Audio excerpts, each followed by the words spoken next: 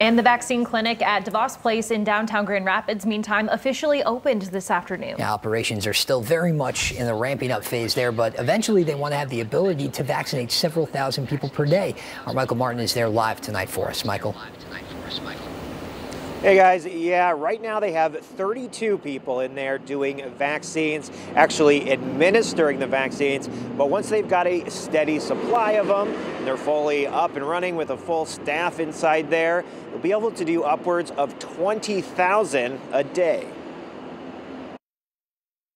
Today we're doing 480 appointments.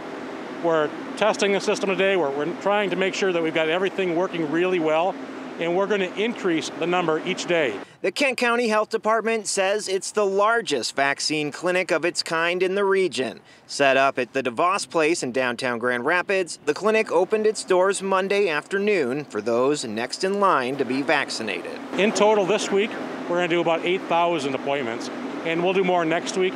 And from this point on, the one thing we need more vaccine, and we need people to be patient as we wait for more vaccine to arrive. No one is exactly sure when we'll have a steady supply of the vaccine here in Kent County, but the health department, along with Spectrum Health and Mercy Health St. Mary's, wanted to be ready. It was very important for us that we know at some point that vaccine dam is going to break.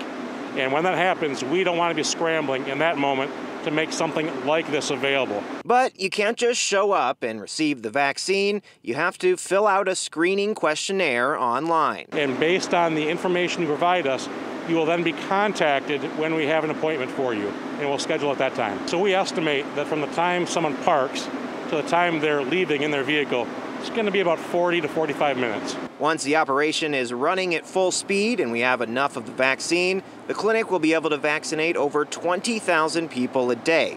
But as Dr. Adam London says, it could be some time before they get to everyone. We're so happy the vaccine is here, but the reality is it's going to be a little while before we can get it to everyone.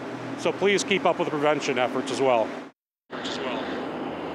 Yeah, and if you're interested, well, of course, you have to fill out that online screening questionnaire. We'll have a link on our website to where you can do that. Once you do, they will contact you in terms of when you can come on down and get your vaccine. For now, live in downtown Grand Rapids, Michael Martin, Fox 17 News.